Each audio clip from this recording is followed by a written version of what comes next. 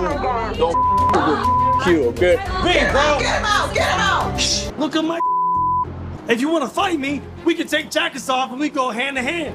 If you come to the wedding, we're gonna see what's up. We're gonna see what's up.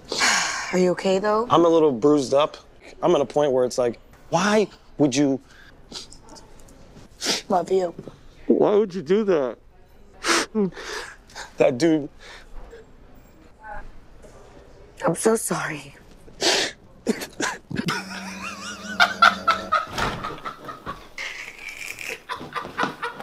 Oh, shit. That dude. He said that shit, though. You going to sleep? Set the alarm. Sorry to go to sleep. Nap. Yo, this was the funniest scene all season, hands down. And trust me, we had our moments. And no joke, like, Mike never really acted the same around Georgi after this. Like, it's been peace, love, unity, Respect. But anyways, here we go again with part 3, the trilogy, final chapter of this incredible season of Darcey and Stacey. And man, this season was a banger. Now remember in the last episode, Darcey was introduced to her new boy toy Zach, bragged about him with Mike in front of Georgi, only for Georgi to get jealous and Mike tries to check him. And Georgi simply just picks him up, tucks him in, and read him a bedtime story. You going to sleep? And now Mike is forever traumatized and living with Vietnam flashbacks. So if you ever see Mike wearing a tactical plated vest armory, now you know why. Now we ended up finding out later in the episode why Georgi was feeling some type of way. Talk to me about Georgi. Did you and Georgi hook up? Happened randomly. He was in town. We met up. I just felt very vulnerable and it was a hookup. I regret it. What happened in Miami. I just wanted to forget that. There's more important things right now. Yeah, like Zach, who she literally went to see like 2 days after this. So I hate to break it to you, Georgi, but you were the one-day band-aid. But funny enough, Georgi seems to be the only person on planet Earth who didn't get the memo. What happened in Miami was one night, and I just wanted to forget that. But a couple weeks ago, we hooked up. Yeah, see, I don't know what's going on with Georgi. Like, he went from Mr. Dripping Riz, Prince of Bulgaria Georgi, to now drawing Punani on the daily, curious Georgi. Who you dating now? What the hell? I tell you, Georgi, change. Who probably needs to channel his little Princess Elsa. Let it go, Georgi. I tell you, Georgi, change. But hey, we're about to deep dive into all of this and wrap it up. I'm excited. I know you're excited. So we gotta strike while the iron's hot. That's right, baby. So hey, without further ado, let's get to it. Praise be to the God above at the night. All I wanna do is love, I don't wanna fight.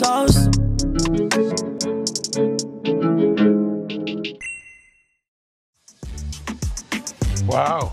Hi. How are you? Good. Good to see you. Good to see you. Look amazing. Seeing Zach again. It's actually even cuter than what I remember. Which you want to try first? The balls. I knew it. I just knew it. I'm feeling it. I'm feeling it. Try one of these little guys. Yeah, yeah, that's a little guy. I like the big balls. He has big balls. He, like, the first date I saw him, I couldn't, like, keep my eyes off of it. He's packing down there. Like, I like how anytime we see this guy, it's not, hey, Zach, how are you doing? What you been up to, amigo? No, it's always, hey, Zach, did you know there's a brachiosaurus just bulging out of your pantalones? Huge. I could tell. Like, if I learned anything from watching MILF Manor, is that these older women, for better or worse, have like no filter, no shame or regard for any modern decency. I'll be in the hot tub at 10. Sorry, ladies. I might be sleeping with your son. Like, it's always, oh, hey, nice to meet you, Zach. Oh my God, dude. Didn't know you were packing down there. I'll tell you what, though, between me and you, I got more neck than a brachiosaurus for your brachiosaurus. Yeah, that sounded so weird. I don't know why I said that. But anyways, here she is with Mr. Intermittent Celibacy. And speaking of which, like, I made a joke about him last week, right? All I'm gonna say is, following his logic, I should be the next Dalai Lama by now. Lord have mercy on that bus. And literally, the same exact day. The Dalai Lama sucking on that kid's tongue. What? What the fuck? I'm not sure which culture has you request that a young boy suck your tongue. Weirdo. That is to put it very, very kindly. This is sick behavior. I don't care what this is not defensible. Like, look, I'm not here to say who's right or who's wrong. I'm just saying, like, the one time I make a Dalai Lama joke, it ages like doo-doo water. Like, what are the odds? But Darcey's here today hoping to invite Zach to Stacey's wedding, right? After everything that just went down. It's like, wow, Darce, you seem to openly want to invite chaos and drama into your life with no sense of logical reasoning. It's almost as if she wants to sabotage Stacey's wedding, you know? Actually. What are you gonna do if Georgie comes? Is he coming? Set the alarm. Going to sleep. Excuse me? Is he coming? Do you know? Excuse me? Yeah. Hi! Hello. It's so hard to see Georgie here. It's really uncomfortable and awkward. Zach's gonna be here tomorrow for Stacey's wedding, and I just don't want any of this drama to be around him. Way back. Whoa.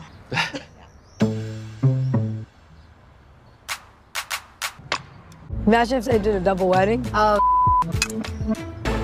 Yeah, it's gotta be tough to be Georgie in this situation, because outside of Florian, everyone here hates your guts. And I like how they all just have to like pretend to like him. Hey, how are you? Like he's lost a bit of weight, which is like good for him. Like post-breakup glow up, I guess. Oh my god, is that who I think it is? Hey Georgie, how have you been? How have you been? Yeah, fuck Georgie, man. He was such a downer, bro. Looks like he lost some weight too. Like, good for you, bro, but no one cares. Like, in the gym now too? Like, what a douche. Now it gets weirder, right? Because Georgie's Florian's best man and Darcey's the maid of honor. So now they're both put into this weird, awkward situation of both having to walk down the aisle together. And remember, like these two, not too long ago, were supposed to get married on the same day. Twin wedding, twin wedding, twin wedding. And I assume everyone at the wedding knows that. So now it's kind of like doing a public walk of shame to remind everyone of your failed engagement. Shame. Shame. While pretending to be happy doing so. And then we'll have Georgie and Darcey come together. So if you want to interlock arms and hold the bouquet, you can do that, or just hold the bouquet. What is easiest? The bouquet. All right, so you guys are gonna walk down the aisle. It's just weird to me. It's still just it's weird.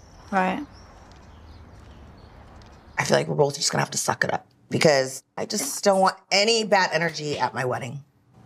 Yeah. I get it. We're just gonna have to put a big smile on our faces. Yeah. Walk down that aisle. You know, I just like how throughout the whole event, like the dad is just iconically aloof and oblivious to everything that's going on. Man, I don't even want to be here. Like, it's hot and dusty. Got to stand behind this European light pole. Want to be mafia. Like, what in the Joe Biden's even going on right now? Poor kids are just as bright and just as talented as white kids. What? Wealthy kids, black kids, Asian kids. Like, at one point, he even stated that he was unsure this wedding covenant was even going to last. The question is, will they have a happy, long life together? I don't know. I'll be honest. I don't know. Now, whether or not Darcey's aware of it, and contrary to what she believes as quote-unquote being mature, she still very much goes out of her way to poke the bear per se and make situations more pettier than they ought to be. Yeah, you heard me, Georgie. You heard me, little boy. Like, poke the bear all you want, Darce, but at some point, he will bite back. Like so. Darce, don't you have a date coming? Mm-hmm. Oh. Yeah. Whoa, whoa, whoa, whoa, whoa, what? I do have a date for the wedding. He's a very nice guy, and he actually mentors kids that have been bullied. I like that. He helps them get confidence, like teenagers. I like that. Yeah, don't look like a good match. I'm just saying. That was very rude. Nice thing to say. Zigzag. Zach, I don't need to see him. I don't want to see him. And I don't want to see him. See, I don't even know why anybody's surprised that Georgie's acting out talking crazy. Like, you guys literally all sat here and egged him on. Yeah, Zach is awesomely, amazingly perfect. Like, he mentored kids that have been bullied by bullies. Oh, and did I mention he mentored kids that have been bullied by bullies? You know, like how you bullied me throughout our whole relationship.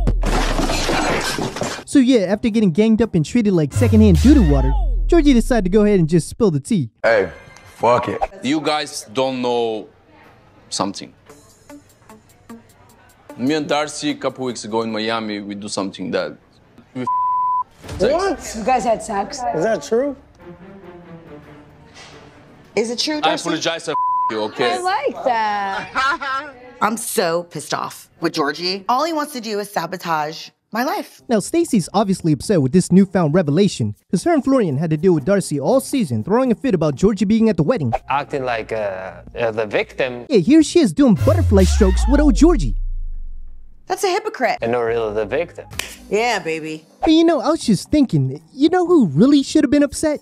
Oh, blue hair Mike man. Like, this man took a 2-piece KFC chicken platter, went defending Darcey, and here she is going night-night with the same guy to put him to night-night. That's a hypocrite. And Darcey's excuse for this atrocity was scared.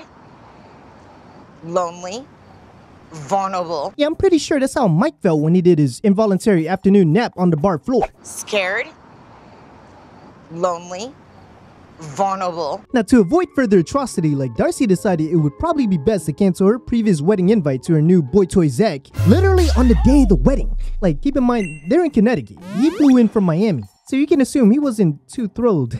Can you imagine Georgie's face when Zach walks in? Something bad's gonna happen, and I need to let Zach know it's probably not a good idea if he shows.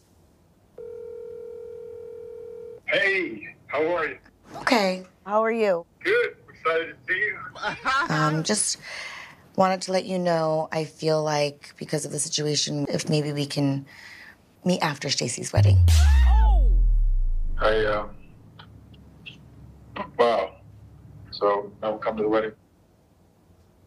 Take care. Wow.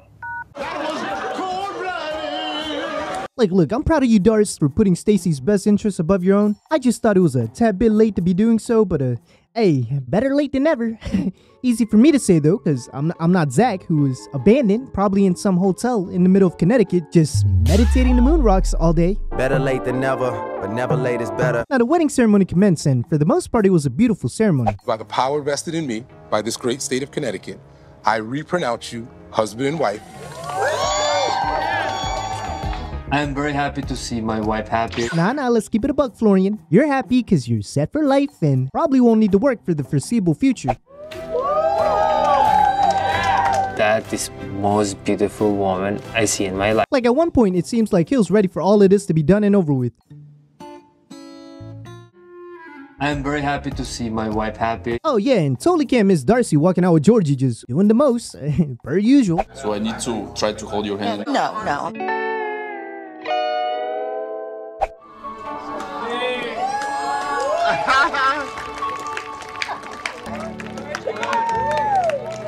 Now besides that, like for the most part, everything else seems to be going well. Too well, may I say. And so of course, Michael Benz, who else, decided to go off script. We're good. Tonight's about Stacey. Or actually, should I say Stay Flossy, right?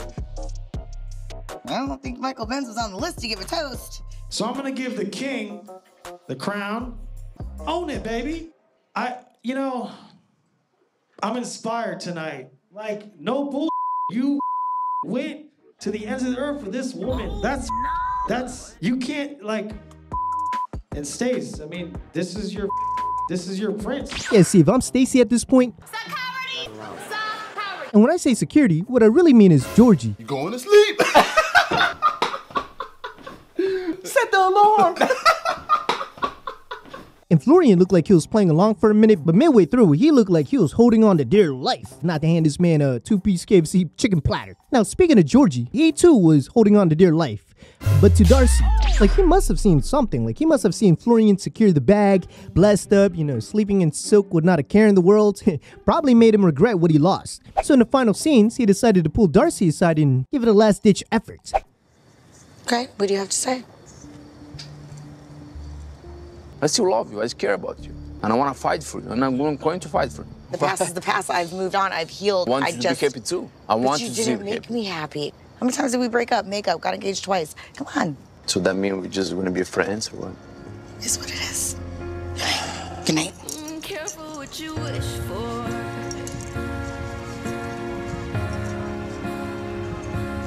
Let me breathe.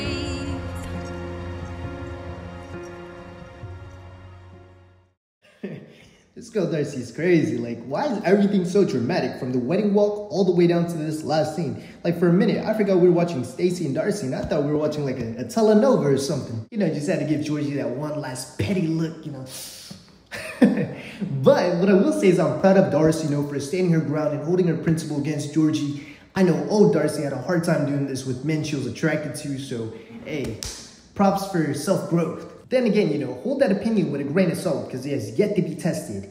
It's easy to stand on your principle and ground when there's another man waiting in the background, currently meditating the moon rocks.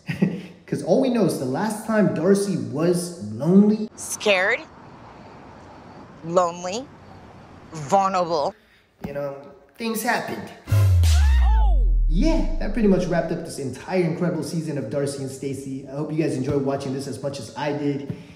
Can't wait to see what happens with her and Zach. For some reason, I just get an odd feeling about Zach. Like, you know, it's too good to be true. Just feel like he's chasing clout, but we'll find out. Needless to say, I didn't mean to keep you guys waiting this long for this video. I had a lot of personal stuff that came up, so thank you guys for being patient with me. As always, continue to like, comment, subscribe, tune in, and I'll be posting. See you then. But hey, what do I know? I'm just sipping. One rapper, two rapper, three rapper, four. All these bodies in my closet, I know that most of my favorite rappers wasn't spitting like me at the age of 19. Make a motherfucker think that my idols, my rivals, and I never lose. So my idols get slaughtered and thrown in the trenches. I snipe from a distance like boom, pow. I reload and I empty the clip on a pussy motherfucker with a link in his bio like Cinco de Mayo.